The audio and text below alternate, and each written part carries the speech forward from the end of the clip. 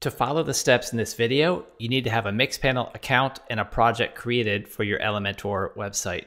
You also need admin access to your WordPress backend so you can add code to the head of the page. Once you have your Mixpanel project set up and you have admin access to your WordPress site, head over to the Mixpanel documentation. The link to this documentation is in the video description. And you need to copy the code in step 1. Next, open up your favorite text editor and paste in the code you copied from the Mixpanel documentation into your document and delete line 1. We don't need that. Head back over to the documentation, go down to step 2 and copy the code in step 2. You're going to paste that code right before the closing script tag that you copied in step 1. Go ahead and paste that in.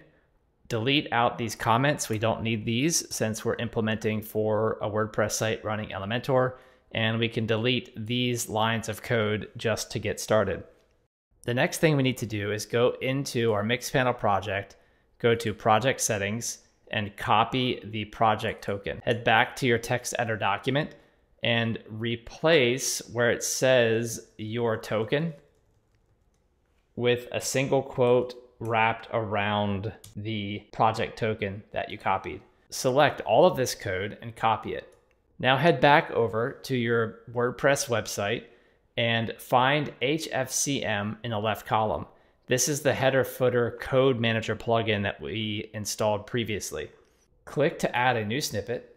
Snippet name can be Mixpanel. The snippet type is JavaScript. Site display is site-wide. We don't need to exclude pages or posts. The location header, we're going to show it on all devices. The status is going to be active.